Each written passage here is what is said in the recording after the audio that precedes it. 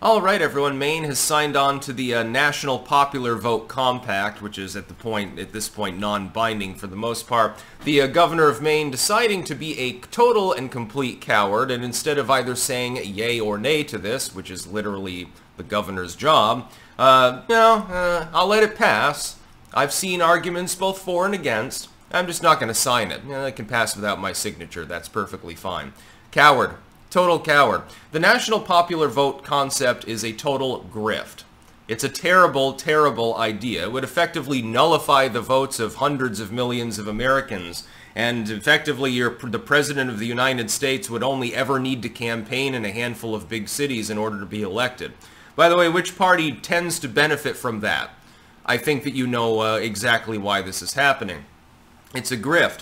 The Founding Fathers originally didn't even have universal suffrage in mind. You had to have land in order to vote. We've devolved away from the sort of genteel republic that we originally were, for better and for worse. Of course, women couldn't vote. Black people in the country, they were all slaves, so they couldn't vote. You had to be gentry, effectively. You had to have land. You had to be landed gentry. Then they converted it over and over. And the Senate originally wasn't even directly apportioned by a popular vote. Most people don't even know this. They never got taught this in school. The Senate originally, the senators in a state were apportioned. They were voted for by the House legislatures. The state legislatures. The state house would vote on who they wanted to be senators. There was no popular vote for the senators originally. That changes sometime later. And again, for better or for worse, originally it was sort of a House of Lords style situation. Elected officials, yeah, but not elected directly, and the Senate was considered to be more, it was closer to a European style sort of parliamentary chamber. The U.S. House is basically a monkey cage, and if that makes sense. My God, those Americans are experimenting with letting the common man have a vote? Insane, I do tell you. Indeed. We've become more directly democratic over time. This is both good and bad. A national popular vote, though, effectively robs the voting power of every rural community within the country. It can do nothing else. What politician is going to waste their time going to a county with 10,000 people in it when they can just hit up New York City and gobble down votes in urban areas where more people are able to pack in at a time? It's more cost efficient in every single way.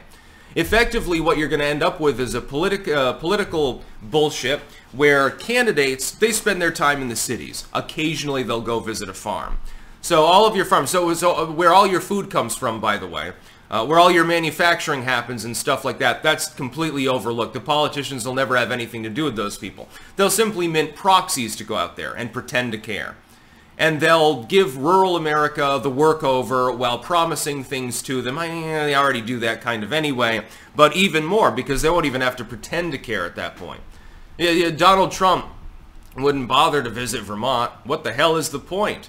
Maybe you go to Burlington, but that's about it. You stop over there for an hour, give a brief speech, and then you fly back to Boston or something. Somewhere that matters. Effectively, you would be nullifying the votes of most Americans.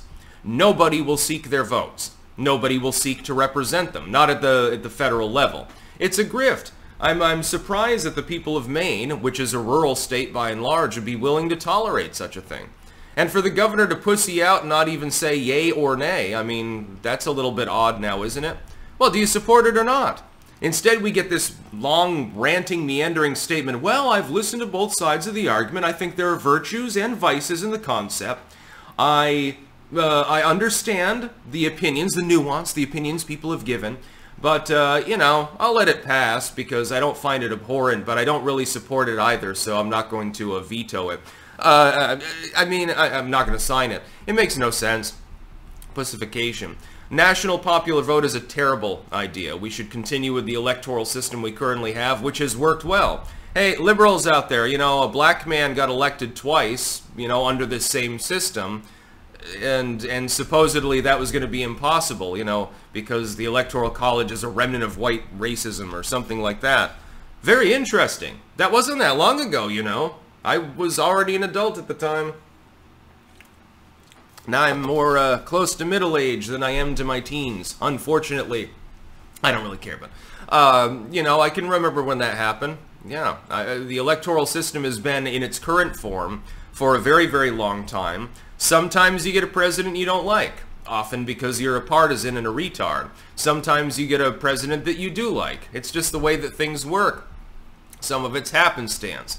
Some of it's, hey, some random October surprise happened or something like that. The Electoral College isn't responsible for that being a problem. The idea that the state's electors should go to voters in other states doesn't make any sense.